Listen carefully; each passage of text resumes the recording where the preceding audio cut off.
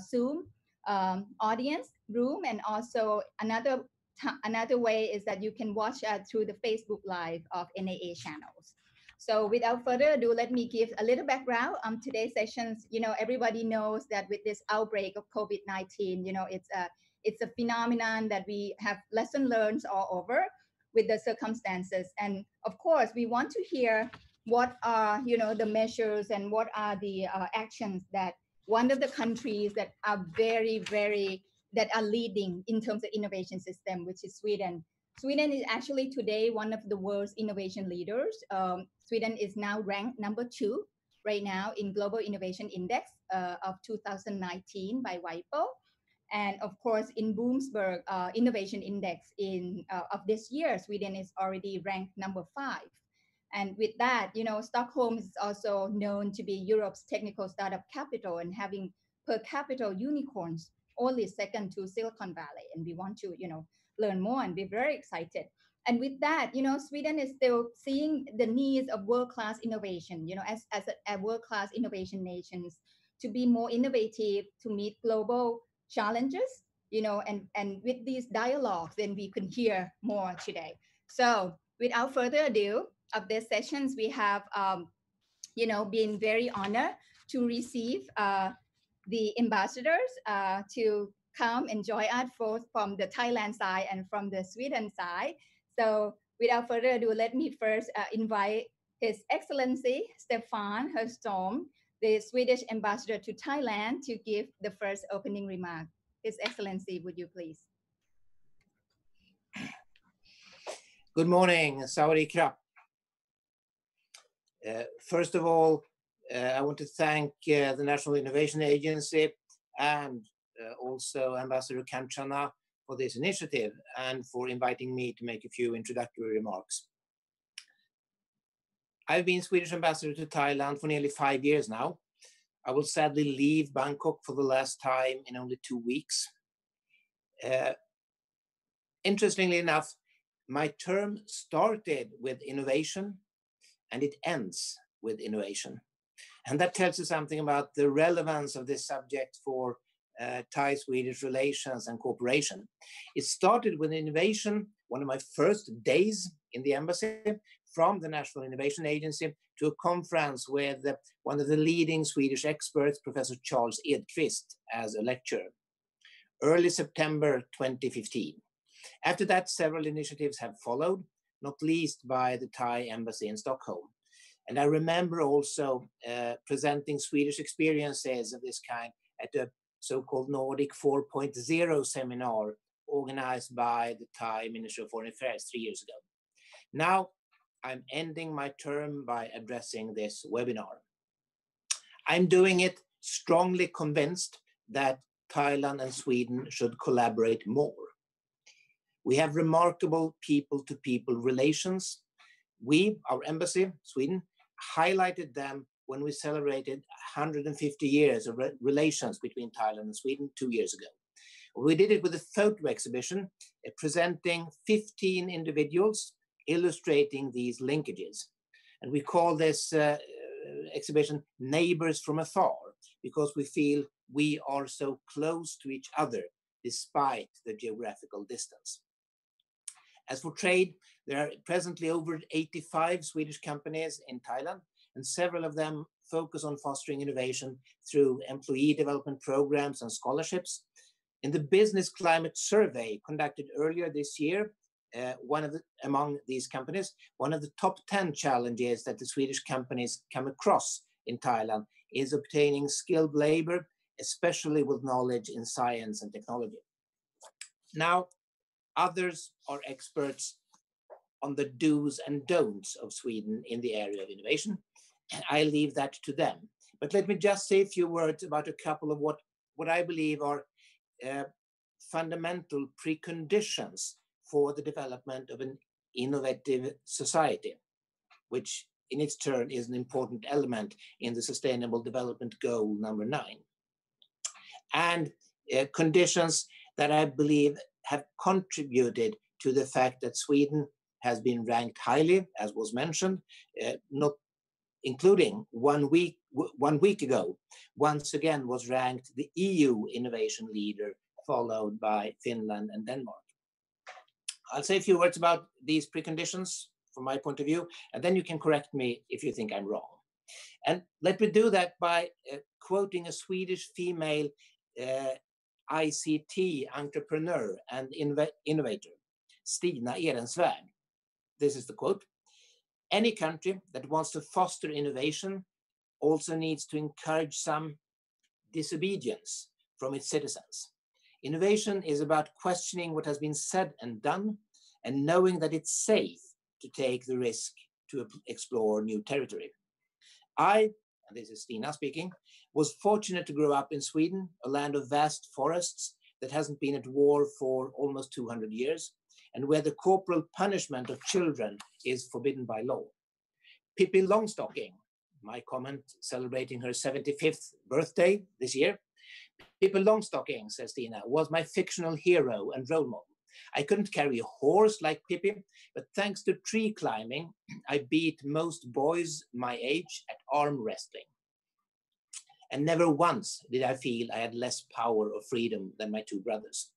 Though my family couldn't afford a new Volvo and I inherited jeans and sneakers from my older siblings, we all benefited from good publicly funded schooling. From elementary school onwards, we were encouraged to think independently and be inquisitive. End of quote, Stina Ehrensvärd. So I believe this kind of openness is key, one of the keys. Openness, first of all, to the world around us. Sweden is a free trade nation with less than 0.14 of the global population. We depend on the outside world. Isolation has never been an option. Both exports and imports are vital to Sweden's welfare, and international skills of all possible kinds are welcome. Immigrants have contributed to our diversity and broadened our perspectives over and over again during centuries. With the current global pandemic, there is an emerging risk that domestic and foreign policy in many countries in the world will turn instead inward-looking and protectionist. We saw that threat even before COVID-19, and we must resist, and we must join forces to resist. I think Thailand and Sweden should join forces to resist these tendencies. Openness is key. Openness to new ideas, to be tested in a free debate, to be researched by independent scholars, academic freedom, freedom of expression, a readiness to question old paradigms and old truths. An educational system, free, paid by taxes, where children and students are encouraged to think outside the box. People who are commanded from schools and onwards to think and act inside the box will certainly face difficulties transforming themselves to innovators. Sweden is also a society where opportunities are open, need to be open, both for women and men.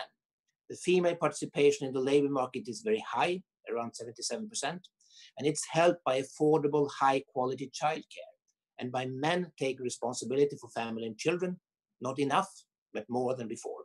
So there is a strong belief in the individual and making space for individuals to exchange ideas, to be creative, to be innovators.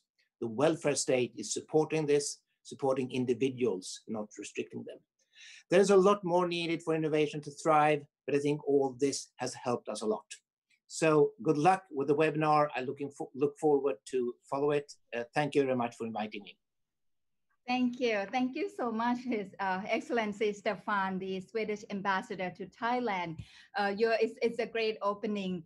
Opening and openness is the key, as you said. So let's go to our Thai ambassador to Sweden, also Her Excellency Kanjana Pacharachok, and she would give us also the welcoming remark on the Thai side, please. สวัสดีค่ะ สวัสดีค่ะ Ambassador Stefan. So speaking here from Stockholm, it's summertime in Stockholm, very nice here. Okay, first of all, thank you very much, Kun Teresa, and thank you, Dr. Panat, for NIA co-hosting this webinar together with the Royal Thai Embassy. Ambassador Staffan was in Thailand, has been in Thailand for 5 years. I have just been in Sweden for 4 months. But the past 4 months have been well spent. I have been learning a lot about the Swedish innovation system, and I'm very much impressed by how Sweden works to promote innovation. Sweden spends 3.3% of their GDP on research and development. That is very impressive. And Sweden is one among the countries that spend 1% of the GDP to development assistance. Maybe the only country, I'm not so sure, but it's very high for development assistance. And development assistance nowadays is on innovation. So it's going to be on innovation for sustainability. I'm very much impressed by the Swedish system. Let me cite some examples. For example, the EU set their goal to be carbon neutral by 2050. Sweden's goal for carbon neutral is 2045. And even cities announced their goals for carbon neutral, even lower than that. City of Linköping announced its goal to be carbon neutral by 2025, for example. The forest area in Sweden, now the Sweden's landscape is covered by about 70% of forests. And that gives me hope because just over 100 years ago, Sweden was covered by only 30% of forests. So that tells that in one generation, we can actually plant back our forests. So that's why I think innovation system in Sweden is something that Thailand and any other country can learn. It's not about ranking, it's about collaborative approach. And most impressed is the openness, the way the public sector, the private sector, the universities and communities work together to make impacts to society. I think that Thai people are also very creative and resilient. We have been through the 1997 Tom Yam Goong crisis. We have been through the big flood in 2011. And of course, a number of series of political struggles. But Thailand has been through all of those and we can always come back. And with the current COVID-19, we shall overcome too. So I think that the webinar today will be very useful in terms of learning the ecosystem that Sweden has provided for innovation to prosper in Sweden. And then I think that if Thailand learn from Sweden, then of course it's not going to benefit only Thailand, but it's going to benefit countries in the region as well, because Thailand is the regional hub for knowledge. So we can share whatever we learn in terms of innovation from Sweden to other countries in the region. So the Royal Thai Embassy looks forward to working closely with Vinnova, with the National Innovation Council, with Business Sweden, with ALMI, and with all other agencies, both public and private alike in Sweden. So let's keep learning and let's keep innovating together. Thank you very much. Thank you. Thank you. ขอบคุณค่ะ Thank you, Her Excellency Kanchana for the Thai ambassador to Sweden. As you said, let's keep learning and working together. And this session is part of that, right? To learn together and from both countries and also for other countries in the region as well. And thirdly, I would like to invite Dr. Panat Chairat, the Executive Director of National Innovation Agency of Thailand, to give us a few words about this event and this webinar, please. Thank you, Kun Teresa. Good morning, Swiria, and Sawadee Krap. On behalf of National Innovation Agencies, or NIA, under Ministries of Higher Education, Science, Research, and Innovations of Thailand, it's great honor for me to be here and address this gathering today. First of all, I would like to thank you, His Excellency, Swedish Ambassador to Thailand, for nice opening words. And I would say that it's quite a coincidence that my first innovation professors happen to be Professor Shah Edquist, and he happened to be the first speakers for your first talks in Kingdom of Thailand. And it's quite remarkable that we has been working with him since 1995. It's already 35 years for me when I first encountered with a Swedish innovation environment when I was student in Linköping. And also Her Excellency Kanchana, Thai ambassadors to Sweden, our co-host. I would like to thank you for good collaborations and organizing this insightful webinar together with our colleagues in Stockholm. This forum is a great example of Thai-Sweden innovation collaborations to maintain our strong relationship and expand connection in a time of global crisis. NIA conceived a concept of innovation diplomacies a couple of years ago as a platform of international engagement on innovation, startup, and investment. I think we all have no doubt that today's crisis act as a world accelerators of innovation. Global transformational innovation becomes a central of attention, and the virus already disrupt a business as usual innovation process. Countries all around the world are trying to seek for a new type of innovation to cope with the current situation.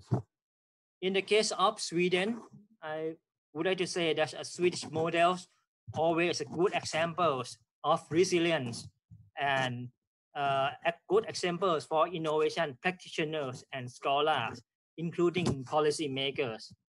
Particularly, an achievements of a system after graduate from a Swedish paradox, a paradox that has been a situation that innovation input and output imbalance in early and late 1980s and 90s.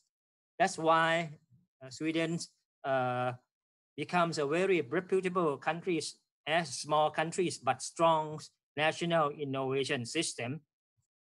Also, Scandinavian design phenomena, for example, IKEA, it's marked an urban living mega stores and also make it as a trendsetter for people all around the world who live in the cities. This includes Scandinavian models of innovation. I would like to call it as a double triple helix, a policy that we know has been developed since 20 years ago. And now we are following up the ways that we develop our regional innovation system, just similar to a Swedish model, and including a social welfare. Again, when we're talking about transformation, I would like to say that for the past centuries, we have learned Sweden as a case studies of transforming from so-called low values economy like iron-based economy into a digital startup and make Stockholm as one of a European startup capital. And also we are working on Bangkok as a hub of startup ecosystem in Southeast Asia as well. And this includes a current Swedish herd immunity model, which we are waiting to see a result and lesson learned from such endeavors.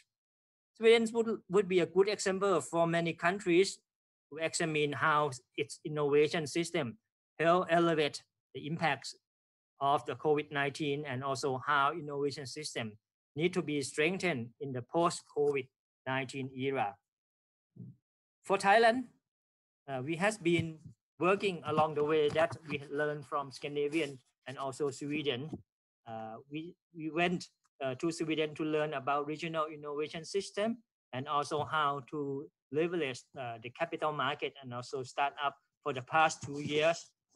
And also in the times of COVID-19, we successfully, as a country, to be one of the 14 countries that European Union just announced that we are among the safest countries all around the world for people at this moment. And also the scheme on telehealth and also on medical service that we work as innovation as a process it's already paid off. For the past month, we haven't been that many new cases on COVID-19.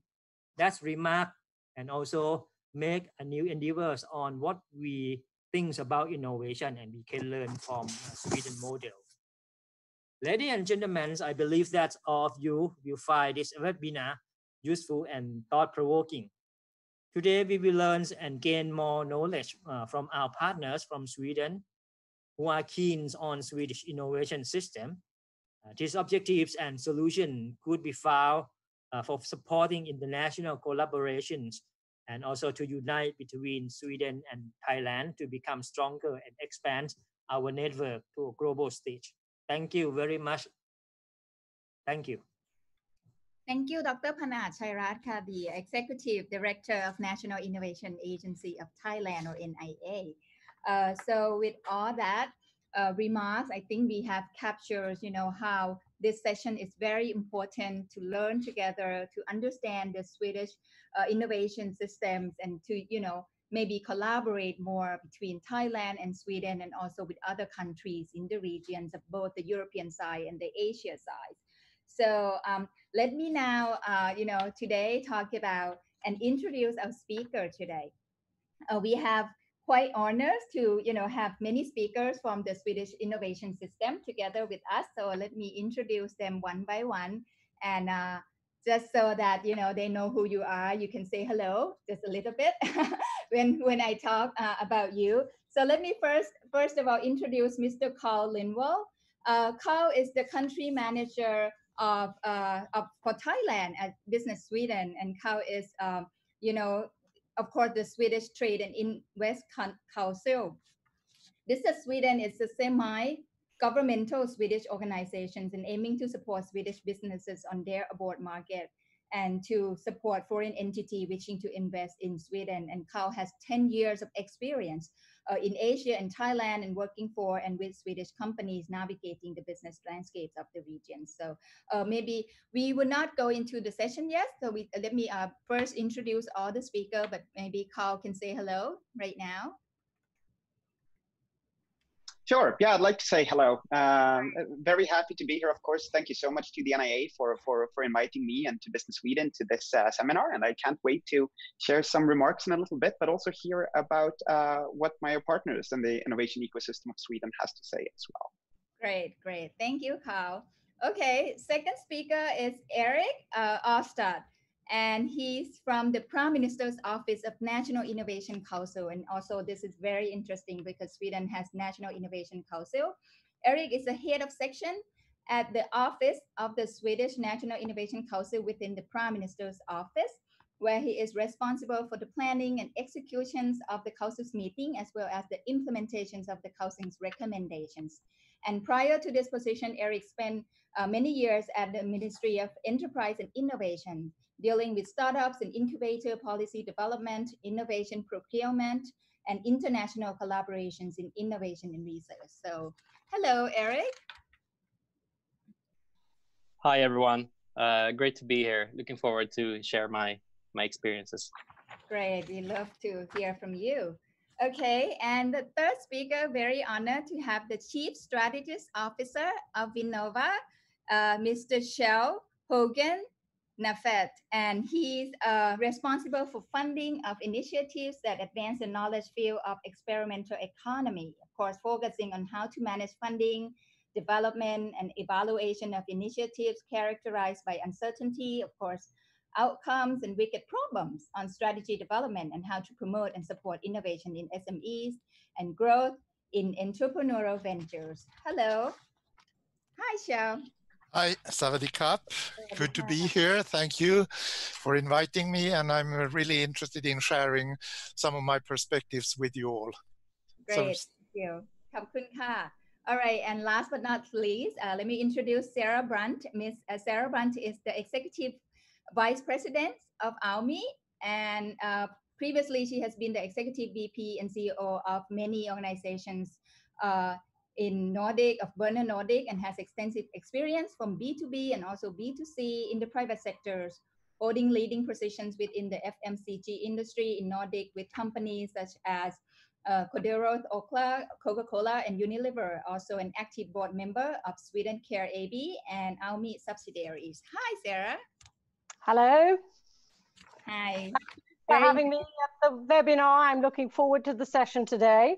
Great, great. Okay, so with that, you know, all the speakers very excited. All of you are very knowledgeable of today's event, and you know, we will learn a great deal. Let me just tell the audience a little bit that you can leave your questions if you have along the way during the chats in both the Facebook Live and also in the Zoom audience room. And we will pick that up at the end of this webinar. Okay, so first session would be by Carl, Business Sweden, and he would talk about business innovation, Swedish economic resilience, and of course, introduction to Swedish innovation system. So let me give the floor to Carl. Thank you so much, Teresa. And I think that we have asked your colleague Patty to actually be in charge of showing the slides as well. Yeah. So let's maybe wait until those get on screen. Perfect. Thank you so much, Patty. So again, my name is Carl Lindwall, and I represent Business Sweden, the Swedish Trade and Invest Council, a semi-governmental organization owned by 50% by the Swedish Ministry of Foreign Affairs and 50% by the Swedish Association of Exporting Companies. So maybe we can just move to the next slide, please, Patty, and I'll just explain a little bit about who we are. So Sweden is, as I think everyone here may know, not a very big country in terms of population. We're only roughly 10 million people now, even though that has been growing quite steadily. When I was a kid, we said that we were 8 million people. So we're a small country. We have a fairly large amount of MNCs, of large companies, and we're of course very reliant on their success abroad in order to basically fund the society and the welfare state that we have today. So back in the 1970s, it was decided to form the Swedish Trade Council, what is today Business Sweden, and our role is essentially to support Swedish companies on their abroad markets to ensure that they are successful. So we were at roughly 50 different locations throughout the world. The orange parts you can see there. And I have the big honor of representing Business Sweden in Thailand, but also the neighboring markets of Myanmar, Cambodia, and also Laos. What we do, often what we do is that we provide support to a Swedish company that may want to enter the Thai market, but can't really figure out how to do it. What are the customers? What do they look like? What are the purchasing criteria and so on? But we also work, of course, more and more with different innovation related assignments. So if you could change the slide, please, Patty. One example is the Nordic Innovation House, where we are involved together with Vinnova, but also the other Nordic countries to create innovation platforms and areas of community, networking programs and events in various innovation hotspots around the world. So we have this initiative in Silicon Valley, New York, Singapore, Hong Kong, and Tokyo. I would, of course, be very happy to bring this to Thailand one day as well. That's a little bit about me, but what I would like to talk about is, yes, Innovative Sweden, co-creating the future, as is written here on the slide. So as has been mentioned, innovation has had a crucial role in the development of Sweden's welfare and success over the years.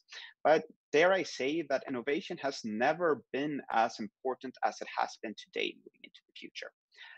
Next slide, please. So sustainable, one more, next slide, please. I think that may be an old version of the presentation. Yeah, so a sustainable future requires a completely new type of innovation. We need to transform our society, our cities, our welfare, our value chains, and our consumption patterns to sustainable alternatives. And if we are to succeed, we must look at innovation from a holistic perspective. We need to think about innovation at a system level. And this requires, obviously, new legislation, new rules, new structures, enabling and supporting transformation. It also requires a collaboration on a broad front between organization, industries, and also countries. Next slide, please. So Sweden has for centuries had the will and the ability to successfully transform. Sweden has not always been a quote unquote rich country. In the late 1800s, as an example, Sweden was actually among the poorest nations in the world. We have found ways to handle societal and industry shifts and to adapt to the changing world around us. We've transformed from being a poor agricultural nation to an industrial society, and now to one of the world's most digitized countries. And as I mentioned before, as a small export-dependent country, globalization has a decisive influence on the economic development of Sweden. And that's why I'm so happy to hear the remarks from Excellencies Kanchana and Stefan when it comes to the importance of globalization and economic collaboration also into the future. And Sweden's future is determined by how well our companies succeed in leveraging new opportunities and meeting the global market's changing needs in a competitive way. This picture, I think Her Excellency Kanchana mentioned forestry. Of course, Sweden has a whole lot of trees, but also what can be mentioned is that the woman here in the front of the picture, she's actually wearing a dress that is entirely made from materials extracted by wood. Moving on to the next slide, please. I won't bore you with too many statistics, but yes, Sweden has ranked very highly in many various global innovation indices. Our capacity for innovation is high. According to studies and comparison by the European Commission, the World Economic Forum, and other well-reputed institutions. This is a position that we're, of course, working hard to maintain by never being fully satisfied and by constantly improving. Next slide, please. One more next slide, please. There we go. Thank you. So during the past decade, Sweden has developed, may I say, a world-class startup scene, creating a vast amount of attention from entrepreneurs, from investors, and from talents. After Silicon Valley, the Swedish capital Stockholm produces the highest number of so-called unicorns, or these billion-dollar tech companies per capita, more than any other city. This position, again, is confirmed by the European Digital City Index, ranking Stockholm second in both terms of ecosystem for startups and scale-ups. A number of factors have created this environment that has fostered over 22,000 tech businesses, and that is in Stockholm alone. Next slide, please. So why have we been able to have such relative success for such a small country when it comes to creating global innovative companies? So let's have a little bit of a peek behind the scenes. Next slide, please. So one more next slide, please. There we go. So Sweden has unlocked the potential of the entire population, and we do have the highest female and maternal employment rates in Europe. Work-life balance is deeply ingrained into our culture, making it possible to combine a family life with having a career. The welfare system has been created to offer a high quality of life and to enable men and women equal opportunities. Daycare costs are subsidized by the government, making it very affordable. The welfare system creates a safety net for individuals, making it possible to try to find an alternative career or to develop a business idea. And if you fail, it's not the end of the world. It's not like you will lose your entire life. A full-time employee in Sweden gets a minimum of 5 weeks of paid vacation. And if you were to start a family and have children, we have 480 days of paid parental leave. And until your youngest child is 8 years old, it's actually possible to work at 75%. And it's often during this time when people have the time to reflect that new ideas often pop up and grow. Next slide, please. So we do strongly believe in the power of creativity.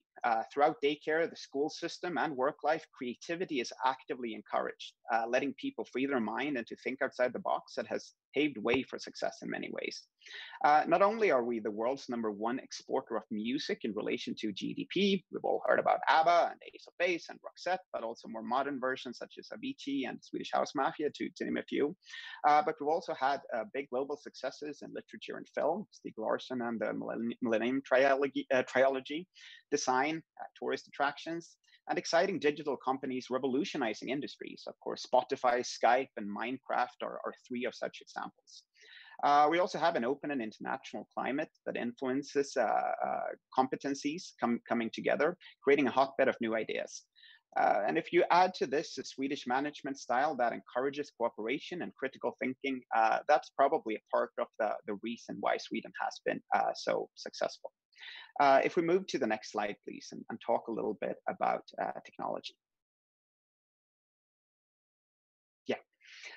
So we've always been open to international trade, new influences, and also foreign talent and foreign people. With this comes a curiosity for new ideas, for new trends and technologies. We are an innovation-friendly country. You can say that we often fear old technology and always welcome what is new. We've taken several strategic decisions that has enabled our society and our people to become early adopters. One example is the very heavy and very groundbreaking investment in broadband and digital infrastructure in the early 90s, giving us a world-class infrastructure today and among the highest penetration rates of both internet users and smartphones in the world. We also have created a lot of innovations when it comes to systems for digital technology. When it comes to modern digital payment solutions, we have famous examples such as iSettle and the Swedish company Swish, allowing you to send money or microtransactions to friends or companies or organizations using your mobile. This is, of course, happening in many other countries as well. But Sweden is already almost cashless, and it's certainly possible that we may be the world's first truly cashless societies just in a matter of a few years. If we move on to the next image, please. So, as was mentioned before, we spend a good amount of annual investments in R&D. It's 3.3% of Sweden's GDP, which is higher than the OECD average of 2.3%. The largest share of these investments, roughly 60%, comes from the private sector, but the public sector also plays a very active role when it comes to financing in R&D. On a national level, a collaborative approach has been set up to address future challenges and opportunities within smart cities, the future of mobility, transportation, life science, connected industry, new materials, and bio-based economies. Moving on to the next slide, please. Also, when it comes to academic excellence, many of us have heard about the Nobel Prize, which is kind of a testament to our long-standing commitment to excellence in research. But the entire Swedish education system is ranked as one of the best in the world, and several Swedish universities are ranked as being on the top 100 global universities list. And for a country with a population of only 10 million people, or 0.13% of the whole world, this is quite remarkable. If we move on to the next slide, please. So innovation is a core business in Sweden's business sector. A surprisingly large number of multinational export companies have started their journey in Sweden. And this image just shows some of them. So with a small domestic market, as I mentioned, Swedish companies with an ambition to grow, they need to export to customers around the world. And this has made Sweden an early player on the globalized market. So as mentioned, we are a country of tech, and technology is successfully combined with other industries such as gaming, finance, music, food, environment, creating new types of flourishing competencies in ICT and IoT, gaming, fintech, music tech, clean tech, food tech, ed tech, med tech, and all the other techs. You might have heard of companies such as Skype, Spotify, Klarna, Bambora, iSettle, FiServer, Mojang, King. These are all companies that started off as being unicorns. Next slide, please. And another area we shouldn't really forget about is that Sweden has a large public sector. It is absolutely no secret that we do pay a fair amount of taxes, and we have a big public sector. Actually, 30% of the entire Swedish workforce is employed in this sector. And we have an aging population in certain ways, similar to Thailand. So digitalization and urbanization, in these challenges, the public sector is facing fairly big challenges. So this requires an increased efficiency in service delivery, as well as new types of services meeting the societal needs. There's therefore constant focus on innovation and development, even in the Swedish public sector, with the user at its core. One good example, I think, is the Swedish tax agency, which is basically the tax agency managed registrations of private individuals, and also responsible for the collection of many kinds of taxes: personal income tax, corporate tax, VAT, excise tax, and so on. And the agency has over the years gone from being kind of an accounting firm more to a service provider. When it's time to do our yearly taxes, it's a very easy process in Sweden. There's an app for that. You often get an SMS message with a calculated preliminary taxes, and all you have to do to do your taxes is generally just to send an SMS back to write OK, or to go through the app if you need to do any amendments. So I would say we have a very, very well-functioning and efficient public sector that supports us. So the next and the last slide, please. Of course, we believe very much in this quadruple helix system. When a strong business sector, academic excellence, and an innovative public sector is brought together, that's often when innovation excels. We have a long tradition of collaboration among these three sectors in Sweden, and many of our largest companies have emerged and prospered through such interaction. In the last few years, the civil society has been incorporated in the system, creating this quadruple helix system. So by bringing competence and ideas together, we favor innovation and new technology, and this is crucial in the transformation to a sustainable society. I think that is most of my time. Thank you so much for taking the time to listen to my words, and I look forward to joining the Q&A later. Thank you.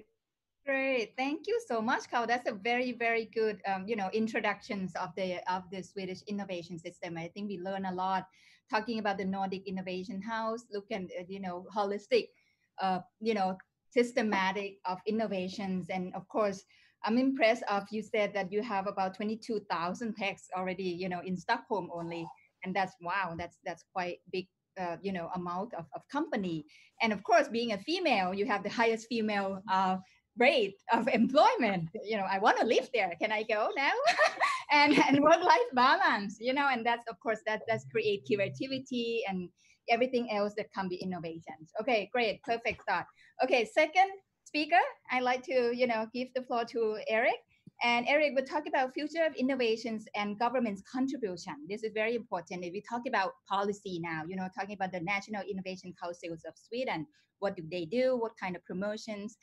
So let me give the floor to you. Thank you so much. Sawadee Krap. Can you hear me, everyone? Yeah, yes. I hope. Okay, great. You never know if your microphone is on or not. So excellencies and ladies and gentlemen, it's great to be here, and thank you for organizing this initiative, this seminar. My name is Erik Åstedt. I work at the Office of the National Innovation Council. So this is located at the Prime Minister's office, and you could say that I'm part of the team that organizes and follows up on the National Innovation Council meetings. And as you said, Teresa, we talk about the future, but I will focus a little bit on one specific part of the government role, which is the National Innovation Council, and that is an initiative from the Prime Minister. So I will also ask Patty to help me change the slides. So thank you. Okay, you could move to the next slide, please. So the National Innovation Council, first of all, I would like to say that this is an initiative from the Prime Minister himself. He founded the National Innovation Council back in 2015, really emphasizing that innovation is a top priority for the government. And this is also expressed in the way that the Prime Minister is leading each meeting personally with the National Innovation Council. And as previous speakers, the ambassador and Business Sweden mentioned, we have a strong tradition of collaboration in Sweden between societal sectors, public, private, and academia, and we're quite proud of that. And the Innovation Council builds on that tradition by bringing all these different parts of society together to focus on challenges that needs to be solved. And so the purpose is to create better conditions for innovation in Sweden, strengthen Swedish competitiveness, and address societal challenges. So that's a quite ambitious goal with the council. And okay, please go back. I wasn't quite ready yet. So we aspire to keep our position as a global innovation leader, and we believe that collaboration is a key factor. And the challenges that we face today cannot be solved by just one policy area or one sector in society. We need to work together, and we need to look at innovation policy and policies in general in a little bit different way maybe than we've done historically. We also need ministries to collaborate closer, and this is quite important for the government part. So having this Innovation Council with multiple ministers is a way of bringing different ministries together. And I guess you know that sometimes ministries they work a lot in silos. They all have their special interests, and this can sometimes be limiting to the speed of innovation and the ability to solve challenges. So this is also something that we try to address, increase and enhance the cross-sector collaboration, even within the government offices. And I would like to finish this slide by saying that it's important to stress that the Innovation Council is an advisory body to the government. So there are no formal decisions being taken during the meetings. It is a group that discusses challenges and how to solve them. And then the ideas and suggestions that are being brought up during the meetings, they are processed further within the government offices. So this is also where me and my colleagues are important. So next slide, please. Great. And this slide is a little bit of an example of what I said about multiple policies and having a broad, holistic view on innovation. When the National Innovation Council have their meetings, we don't talk about innovation just in the sense of business or industry policy. Of course, competitiveness is important, but we also look at innovation as a way of solving complex societal challenges. Like I said, we need to avoid working in silos and having, I mean, you see in the slide a few examples of various policies and important topics that we try to address and have addressed in the council. So there is not one single player or one single policy area, but multiple policy areas and how they connect to each other. And having a challenge-driven approach is very important, because that means that we first define the challenge that must be solved. And then we look at what ministries, what government agencies, what other stakeholders in society should be involved. And prime example is, of course, climate change, health, and new technologies. And we need to look at this from a cross-sectorial perspective. Next slide, please. So this is the basic information about how the council works. So we have 4 regular meetings per year. Usually there are 2 meetings per semester, and these take place in Stockholm at the government offices. And the meetings, these regular meetings, they are closed sessions. So they're not open to the public, and they follow the Chatham House rules, which means that everything that is being said is staying in the meeting. Of course, the members are able to talk about the council and talk about what has been discussed, but we're not quoting what people are saying. And of course, the goal is to have a trusted and intimate setting to talk about various challenges. And we also arrange 2 regional meetings per year, one in the spring, one in the fall. And these regional meetings are a little bit different. This is where we visit various parts of Sweden to gather regional representatives from all sectors of society. And the Prime Minister is also, of course, leading these meetings. He's the chairman of all the meetings. And these regional meetings are a way of talking about the synergies between the regional level and the national level, and especially how national policies affect regional innovation capacity and how we can strengthen regional innovation systems. Because a lot of innovation in Sweden happens on the regional level between the university and businesses and the public sector within the region. And then I would like to say that, of course, there's a lot of planning and follow-up in the government offices. And we have, of course, a lot of meetings outside the regular and regional meetings, more internally within the government offices. And yeah, sometimes this work results in government assignments to agencies. So after an idea has been processed within the government offices, maybe we task some of our agencies to try to take these ideas further. And we also try to do some communication activities, Twitter and so on, and also on the government webpage. And next slide, please. I'm trying to keep time. I hope I have 5 more minutes. Yeah, so the members, as you can see, is the Prime Minister who's leading the meetings, and then we have 4 other ministers, the Minister for Environment and Climate, the Minister for Finance, the Minister for Business, Industry and Innovation, and the Minister for Higher Education and Research. And then we have 12 appointed external members, and these people are selected and handpicked on a personal mandate. So they first and foremost represent themselves and their competence. But if you see where they come from, they represent big companies, innovative startups, academia, public sector, labor unions, incubators and science parks. So it's quite a big variety of representation. And sometimes we invite external guests, keynote speakers, and so on. So there might be some additional guests joining the meetings, but this is the core team for each meeting. Next, please.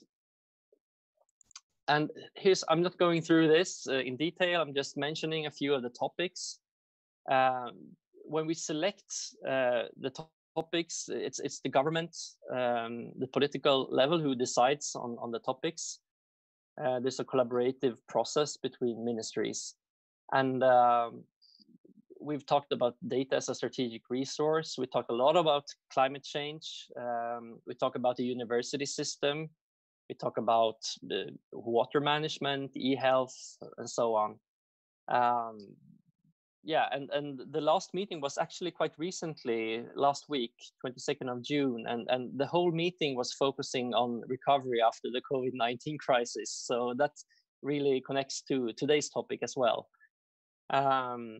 And as I told you before, we've been having the Innovation Council since 2015. So there's been, of course, a lot of work during the previous years. And I also put in the Sustainable Development Goals here because we try to see how innovation in Sweden relates to the broader picture on a global level, and how what we do in Sweden can support the Sustainable Development Goals.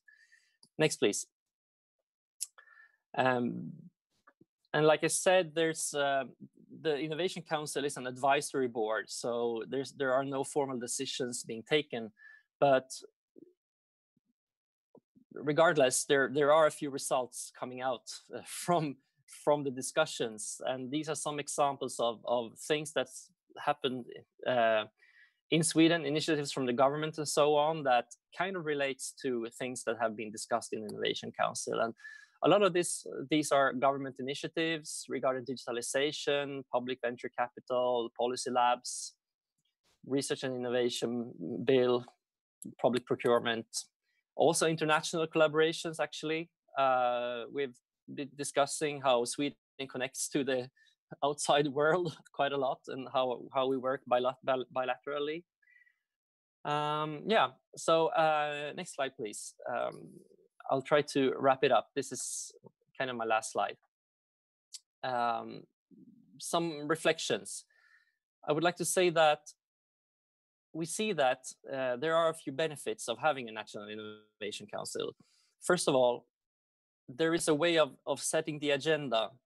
The topics that are selected and discussed within the National Innovation Council are being sort of giving a certain weight, so to speak, because you have the Prime Minister and you have several ministers in the same room. And that means that the ideas that are discussed and the outcome of the discussions, and when there is a consensus in the room, that's quite a strong signal from the government. It's also quite a strong signal to the ministries that we need to work together. This question is important. Let's do something about it. So that's the momentum part of it. And also the sounding board part is, this council is an opportunity for the government to try out some ideas with the members of the council. So the ministers may propose some ideas that are not quite ready yet, but still something that is in the pipeline for the government, and getting some feedback from the members. And also, like I said, there's a lot about connecting different parts of society and trying to get the researchers, the academia, university view on things, and also the business perspective and an agency perspective. And then there's a lot of things happening after the meetings where we try to connect ministries and agencies and really create these kind of cross-discipline initiatives. So yeah, that creates a lot of good policy development. And last slides, I just wanted to show you some pictures. This is a picture from one of our regional meetings in the city of Kalmar, where we gathered a lot of regional representatives, and the Prime Minister and his State Secretary is leading the meeting, as you can see. Yeah, next slide, please. And this is just a photo of the Prime Minister talking to 3 of the members in the council that represents AstraZeneca, which is a large pharmaceutical company, SKF, which is a really famous world-renowned ball bearing company, and also Sophia Benz, who is leading Atomico, which is a venture capital firm investing in startups. So yeah, that was my presentation. Thank you so much.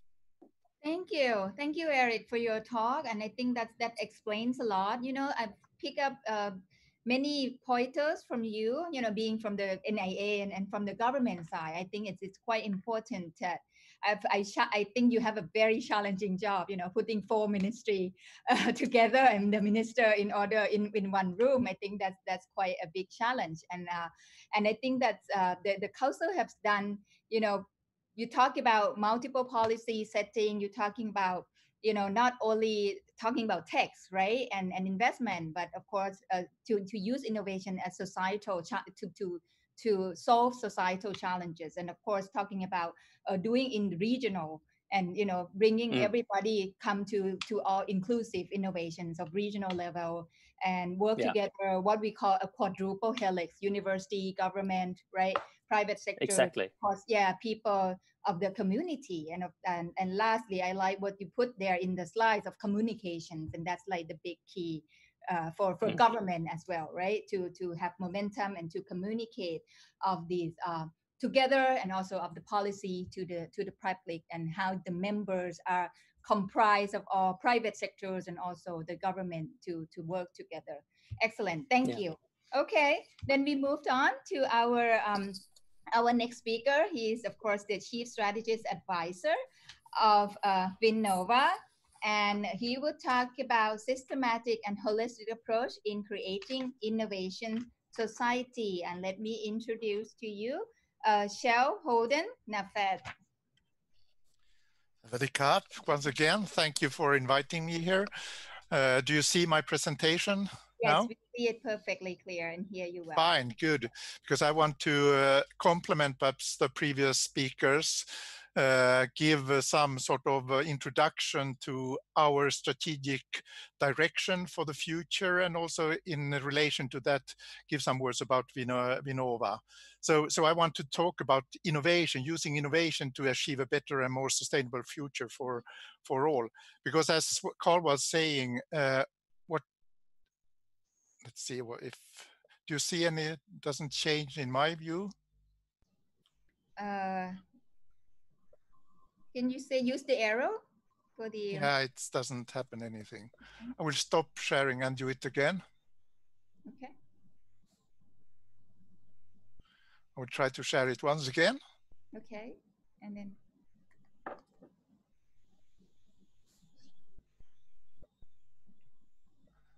No, it doesn't work. Okay, now it comes up. All right, and then use the cursor on your slides, and then. Yeah, but it doesn't. Yeah, now. Okay. Our focus is really innovation, and as Carl was pointing out, innovation has never been as important as now if we want to have a sustainable future on our planet. But we are running out of time, which is important to understand here. This is a picture from the Stockholm Resilience Center that shows the planetary boundaries, and we are stressing the planetary boundaries quite a lot together on Earth. And the researchers point out that we are in a state of planetary emergency. And there's some mathematics from the nature around it. I don't have the time to go into it, but it shows that we are really in an emergency situation and we have to address it. This is the scientist way of putting it. The Swedish 17-year-old climate activist Greta Thunberg has put it more in a plain language. She says our house is on fire and we have to start putting out the fire. We cannot wait. And that's one of the important future directions for us all, using innovation, because traditional policy measures are not able really to address these huge challenges that are associated with the development of global sustainable society. So what we are looking into and trying to learn is how to use mission-driven innovation to address this in a new way through innovation. And mission-driven innovation is really about mobilizing all parts of society through innovative ways to change the society and the system. And this is one thing that we are currently looking deeply in and trying to learn how to do. And you can see with the COVID-19 epidemic, the power when you have something together, a mission to address globally. So this is something that the EU and a lot of countries are looking into, and we are also doing this. Also, innovation is global. It has no borders. Trade rules, regimes, flows are important and necessary inputs to innovation activities. And utilization of intellectual assets, innovation and inventions are important if you want to address this. Now, together what we see is trade wars. We see borders are closed. We see nationalist movements. These are, in my view, very dangerous things. What we have to maintain and strengthen an open society that embraces collaborations and competition, because you have to have both. You have to collaborate, but you also have to compete, because that drives really innovation, as has been pointed out with previous speakers.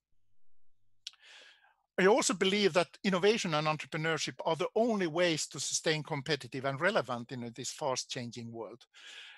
And in some cases, you think about this like entrepreneurship and innovation, that it's something properties of persons. If you would have been in the 14, 15, 16th centuries, you would have said that you have to research, or science being a scientist is something in your DNA. Government has to find the individuals that have this DNA and then remove the obstacles so that they can provide something good for society. I would say that innovation and entrepreneurship is not the DNA. It's about skill and methods that you can learn. In the same way as the scientific method really changed the society in a lot, because shoemakers' children didn't have to become shoemakers. They could use higher education to really change their path in society. Now, innovation and entrepreneurship, you can learn, and it's important to address that very early in schools and so on.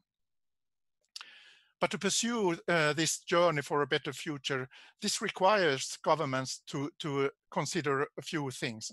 One thing is really to facilitate directionality and priority. And in our case, we are using the sustainability goals and the Agenda 2030 to have a directionality for society and show what kind of things we have to prioritize.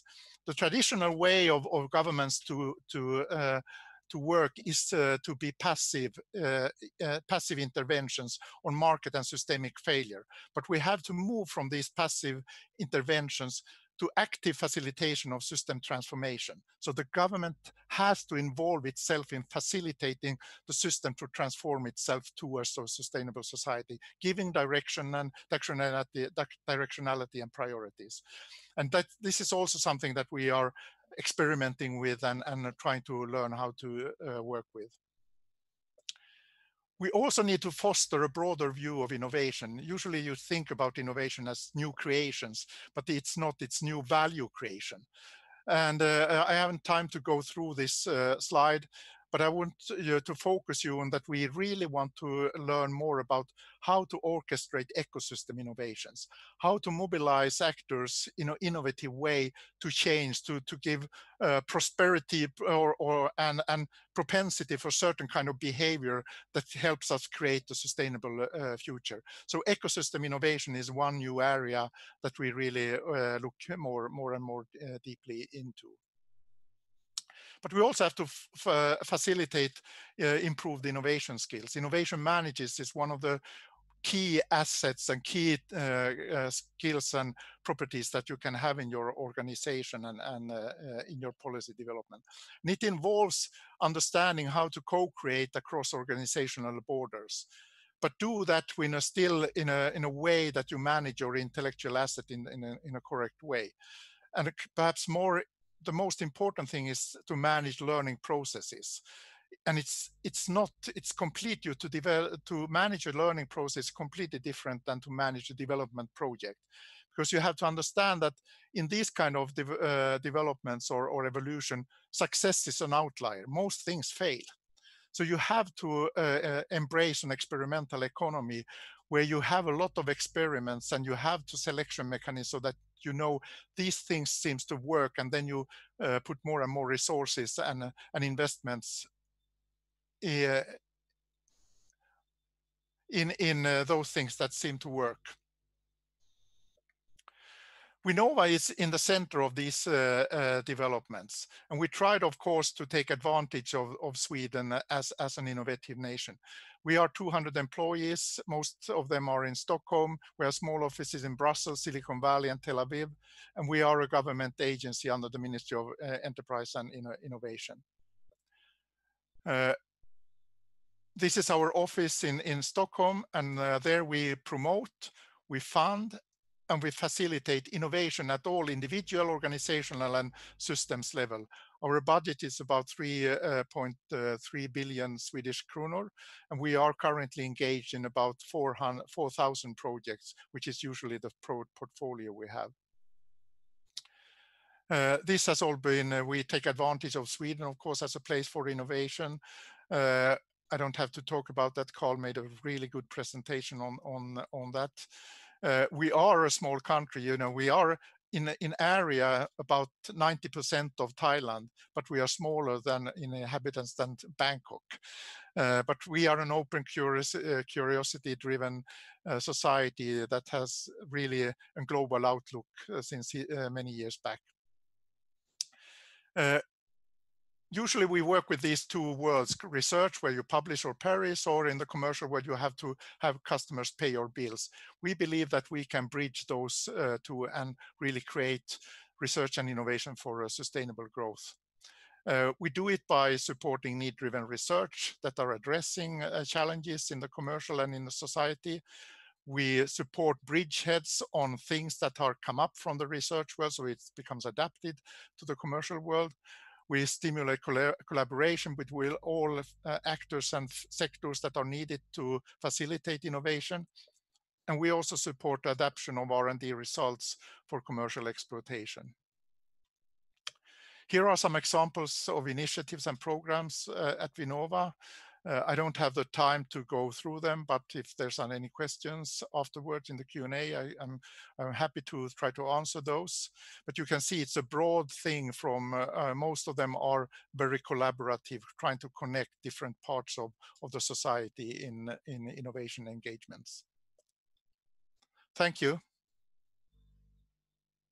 Great, thank you. Thank you, Shao. From Winnova, I've seen that, you know, from your mission, you've granted and funding a lot of projects, and you said about 4,000 projects each, you know, so annually or you know, periodically, and that's quite a huge amount, and that's why it creates such a momentum, I think. And what I like that you talked about, I think that it's quite you know, obvious that innovations come from education or from people too, right? Because you're talking about innovation management, you're talking about skill set and methods and what we, you know, people can learn to be innovate.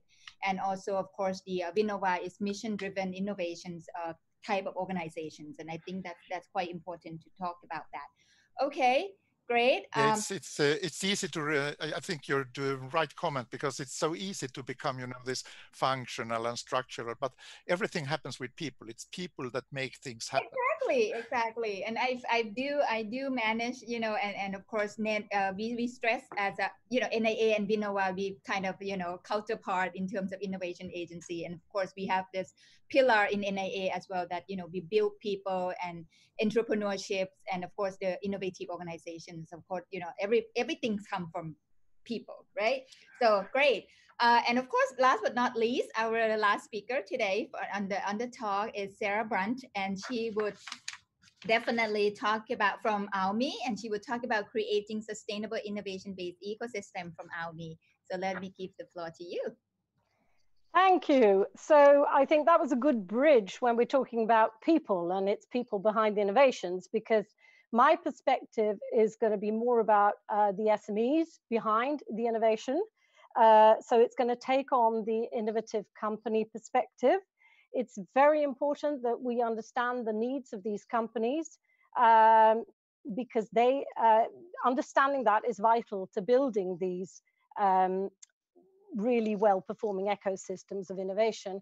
And in Sweden, 95% of all companies are SMEs. So they form a base. It's like a bottom-up perspective, and most innovative companies have been small. So let's start by looking a little bit at the ALMI Corporation. So can I ask Patty, please, to, yes, and move on to the second slide. Thank you. So ALMI is owned by the Swedish government. We are a corporation with a mission to develop and finance SMEs in Sweden and contribute to their sustainable growth.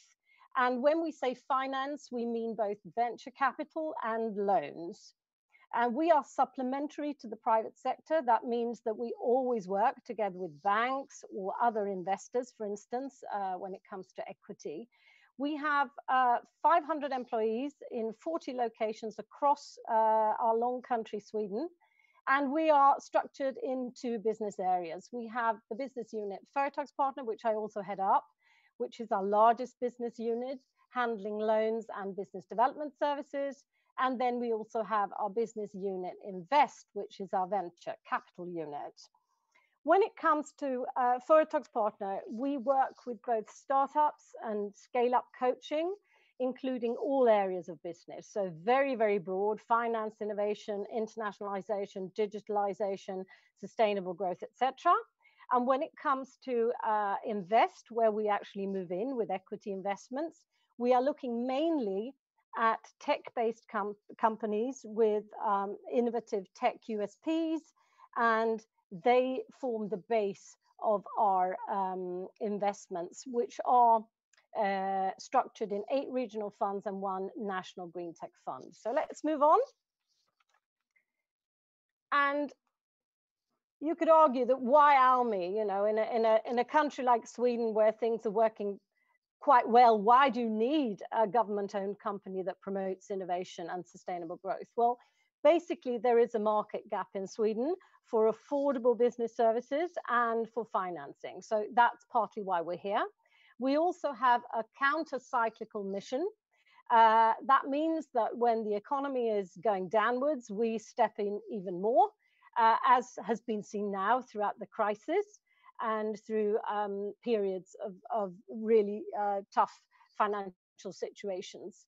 But the other thing we do is that we take a significantly higher risk than I would say that the finance sector does in general in Sweden. So, and you do need to take risk, because as Kjell Håkan said, innovation is partly about failing. So risk taking has to be inherent in your support structure of the innovation system. And we have loads of customers, and we challenge them, we coach them, we work really close to them, and we have about 15,000 active customers in Sweden. So please, next slide. just to give you an example of the leverage you can get from a company like ALMI, because we co-invest and we co-finance, we have for the past 25 years invested about 40 billion Swedish kronor in loans. That's given us a leverage from banks with co-financing of 110 billion. And it's the same when it comes to our invested VC. We have 2.5 billion coming from ALMI, but again, generating 12 billion from the rest of the sort of VC market, from business angels, etc. So this is how you can get leverage from a company. Let's move on. Right, so innovation ecosystems, what are they and how do they work? This is a really philosophical and quite interesting question, and you could discuss this for hours. On the right-hand side, you can see an example of a picture of what the Stockholm tech ecosystem could look like. And it's basically both companies in various sectors, and it's financiers and it's other support companies within the sector. But what we think here at ALMI is that one has to be a little bit careful when creating an ecosystem, because there is a risk of streamlining, harmonizing, and overstructuring a system which could actually dampen the innovative efforts of those who inhabit the system. So we think about fertilizing the ecosystem instead, creating a prerequisite for survival and development of the companies that are actually in the system. Think of it as a rainforest. So you don't want to create a monoculture, you want to keep the rainforest alive, but you need to make sure that the temperature's right and there's the right amount of sunlight or warmth or heat or whatever. And that, I think, is the role of all the players within this system, is to make sure that the prerequisites are right for innovation development. Please move on. So there are a couple of things I think you need to do when you're an actor like ALMI and where you work very closely to the innovation companies in the system. First of all, you need to know who is your innovation customer in the system. It could be the entrepreneur, it could be the founder of the company, but it could also be an entrepreneur. That is a change agent, a change leader within the company, not necessarily the CEO, for instance. And ALMI, we work with both. We think that's very important. Next slide, please. The other thing you need to do is you need to be a close partner to your innovation customer. And we work with the customer from a very, very early stage, early ideas phase, basically, up to a sustainable, scalable business model phase. And you need to be there for the entire journey, and you need to understand and know your customer. And we work, for instance, with a method called the MUM test by Rob Fitzpatrick, where it's all about asking the right questions. And that's the model that we use at ALMI to understand our innovative customers better, to promote their innovations. And it's also a model that our customers use to understand their end customer needs better. So be a partner, be close to your customers. Next slide, please. Once you're close, you need to build innovation insight. And I think one of the insights that we're working with is that the SME is not a small, large company. It is a different animal, but it does face the same increasingly complex business environment as a larger company does, but it seldom has the resources or the tools to deal with these complex issues. So the challenge, I think, for the system is to ensure that the support and the tools that you bring forward are actually adapted to SME needs and resources. So don't overcomplicate things, be quite straightforward within the support structure that you actually deliver in the system. Very, very important. Next slide, please. The other thing is you need to be everywhere, not only in urban or densely populated areas, because innovation can basically come from anywhere. So you need both a national and a local presence. And you need to cooperate with both national and local businesses. You need to cooperate with authorities and partners in the ecosystem everywhere. We believe in close cooperation with the incubation system, for instance, and the science park system through all phases of a company, pre-incubation, during incubation, and post-incubation. You can work also with an ALMI type of company. And this is important to understand the different local industry structures, because they are often the source of innovation that can then become national or even global. And you need to work actively by spreading national research findings to your entire country. Briefly moving on, offering just a very quick perspective on the COVID situation that we're in now. Last but not least, you need to act fast. And here you need to have the ability to quickly reallocate resources within the ecosystem at the time of a crisis, for instance. So understanding those needs, understanding your role. In our case, it was about flooding the market with liquidity, bridge loaning launch, suspension of amortization, for instance, to ensure that the innovative companies remain solid throughout the crisis, that they keep liquidity in their company. We also need to simulate the economic impact of the crisis together with these companies. That's a business service that we offer. And again, work closely with the partners in the system.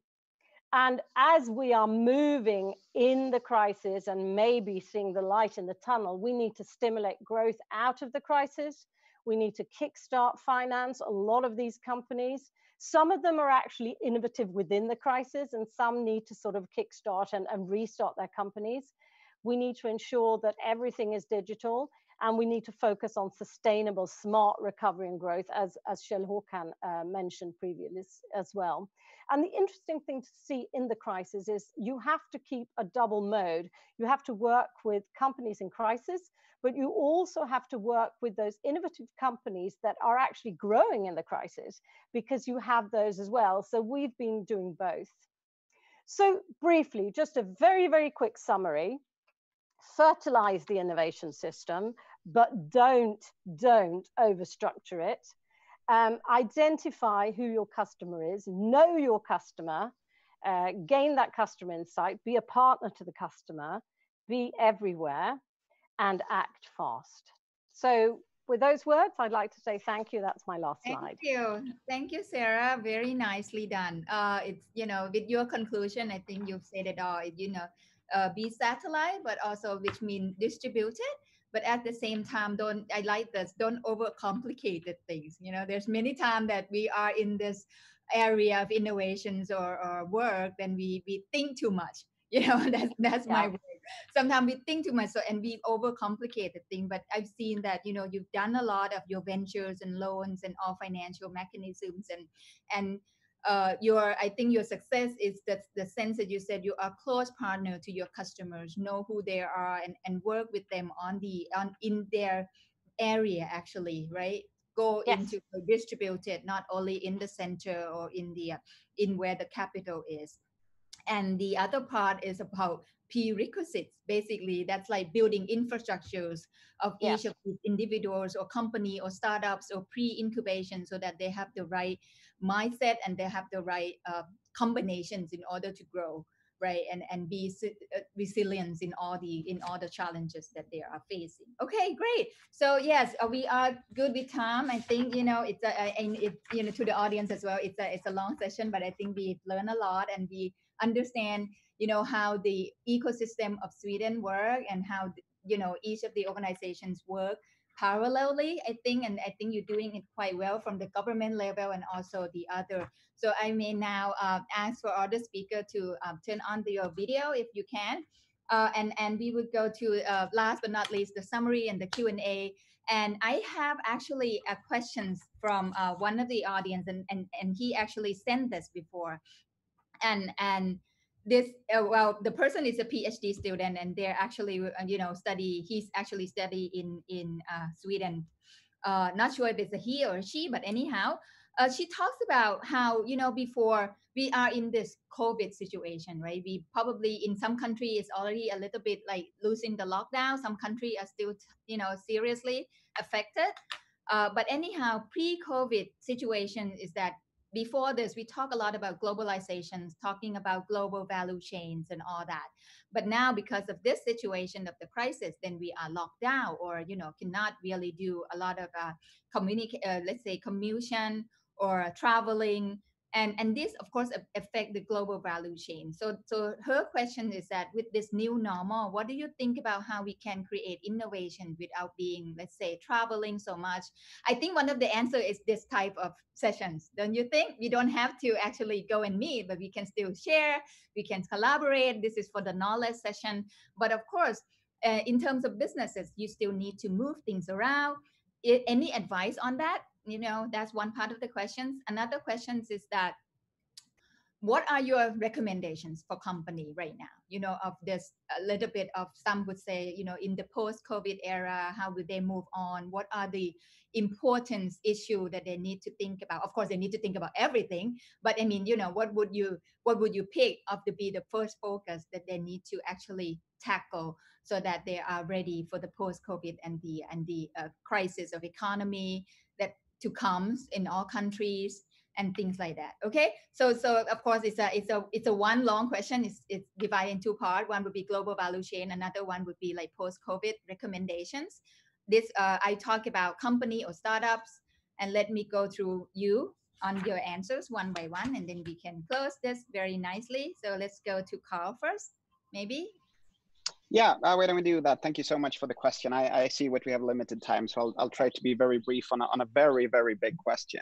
So yeah, I think it is very clear that the COVID-19 situation is much more than the tragedy about people succumbing to a terrible virus. I think that COVID-19 will kind of function as a global refraction point that will see some trends that we saw prior to 2020 change its course. Some will accelerate, some will decelerate in many ways. I think that when it comes to the points of gravity in the global world, which countries will emerge as leaders and standard setters, and which countries will fall into obscurity, will very much define the global business landscape. We are, of course, moving towards with digitalization. We through initiatives like this, but I also think that we will see more and more data protectionism. That data will often be walled off and not shared as much. I think that the government, of course, in all countries are very much intervening in the economy, saving companies, hindering them from having to do massive layoffs and so on. And I think that the governments, the local governments, will continue to set the business agenda for the 10 years to come. I think that supply chains will largely be transformed and automated and often regionalized. A lot of Swedish companies see that they have been very reliant on supply chains and input factors from countries where lockdowns has made it impossible for them to produce their final assembled goods and so on. So I think there's a lot of stuff happening, and this decade that we just kicked off with this terrible situation will be, I think, very, very defining in many ways. I think that Swedish companies or Thai companies or any companies really need to focus much more on these global trends and see how they impact their business. This is not business as usual, and this will not remain business as usual. So I think that COVID-19 can be seen as a wake-up call to really think about the operations, think about the strategy, and how to make your business much more resilient. Okay, great. Thank you, Carl. Let me, Eric, anything to add? Yeah, I would just like to say that I think it's very important that companies keep investing in research and development, and governments as well. I mean, there's of course a risk that you look at your cost situation and during the recovery phase that you, down prioritize R&D, and I think that would be a mistake. I think just as a general reflection, I also think that companies should really integrate sustainability issues in the recovery process, also on a larger scale, of course, on a global level, that we cannot afford to first try to get back to business in the old ways and then try to implement sustainability measures and so on. This has to be integrated in the recovery process. I also think for government side, I think this is a very good timing to use public procurement as a way for governments to demand innovative solutions and to support innovative companies. I mean, public procurement is an incredibly powerful tool for governments to engage and involve innovative startups, innovative companies to develop new solutions. And this is really a good timing to do that. And yeah, I'll stop there. Okay, great. You talk about SDG and, you know, for the company to still invest in R&D, because you never know what are the crises you're going to face later on either, right? So right. I think still the balance between operations and right now, and of course the investment. Okay, Shell, there's another question for Shell as well that said, what is challenge-driven innovations? I think you talked about that a little bit, so maybe you clarify that, and also to my questions of post-COVID, Shell. Carl and Eric did a good answer. I don't have much to, but I think something that has been shown in these kind of changes is that you don't only work and invest in individual in silos in R&D and innovation, but it's really important also if you want to adapt and adjust to a new world, to do it in collaboration. And there's examples where you have where companies have done that, which also changes their business models. So when you change the way you work with your business and with your production and with your R&D, you also have to change the business model, and those have to be changed in the value chain. So you need a collaborative effort also on the business model level, which is really important when you do this kind of adaptation and adjustment for the future, which is really digitally driven in the future, more than we have seen today, both in value change and in offerings and so on. So that was my addition to that. When we talk about mission-driven, I didn't say challenge, I said mission-driven innovation. It's a way of innovating across organizational boundaries. For example, if we have seen a mission on providing like more healthy food for children in school, in addressing both obscenity or overweight and healthy. It really covers not only the school system, it covers the suppliers of food, it covers the transportation over the way of managing waste. So it really covers a lot of different actors, their business model, their offerings, and that's what we talk about mission driven. You have a certain mission, or when you see the COVID-19 is a good mission, what do we need to work with? We need to have protections, we need to have vaccine, there's a lot of things that has to happen around that has to be coordinated in such a way to address the mission of handling, for example, COVID-19. So that is what mission-driven innovation is about. Right. Okay. Thank you. And I think, I mean, the word itself it's already kind of self-explanatory, right? It's not technology. It's not just one silo. It's, you know, come together to do something and make it successful. And you talk about collaborations as well. Okay, Sarah, anything to add on post-COVID suggestion? Yeah, I just wanted to say that any driven entrepreneur will always be thinking about the future. So they will not be stuck in today, in the crisis or just outside of the crisis. They'll be thinking about the future. And it's not only about investing in R&D, it's about investing in the future, also in the future business model. So you always have to be one step ahead. And I would say today, it's you become digital or you die. I don't think there's nowhere we're going to go back. It's about going forward from where we are today. Great, thank you. All right. May I add something, Teresa? Sure. I think one thing that I mentioned and which is really important is to understand that we have to experiment. You know the difference between complicated and complex. In complex systems, you can analyze and do an analysis, and in a complex system, you have to experiment. You don't know what will work, and that's where entrepreneurship is so important. You have to dare to do different experiments and see what succeeds. If you look from a systemic or national or global point of view, and entrepreneurship is so important in looking the future, test new ideas.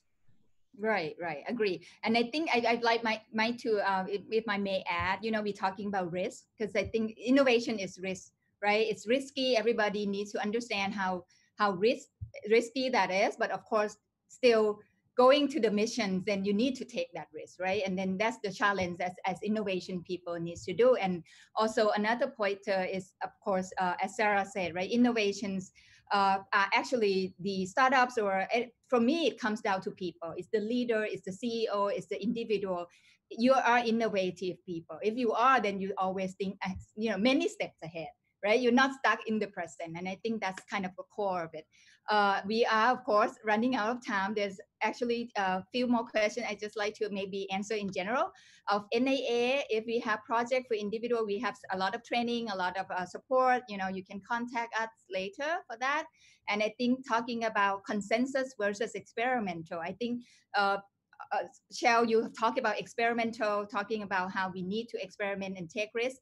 But I think consensus by way of speaker, they mean that, if you have to do something in a mission, then of course, in that mission, you need to have consensus in order for everyone to see the same objectives, to go into that direction and work together.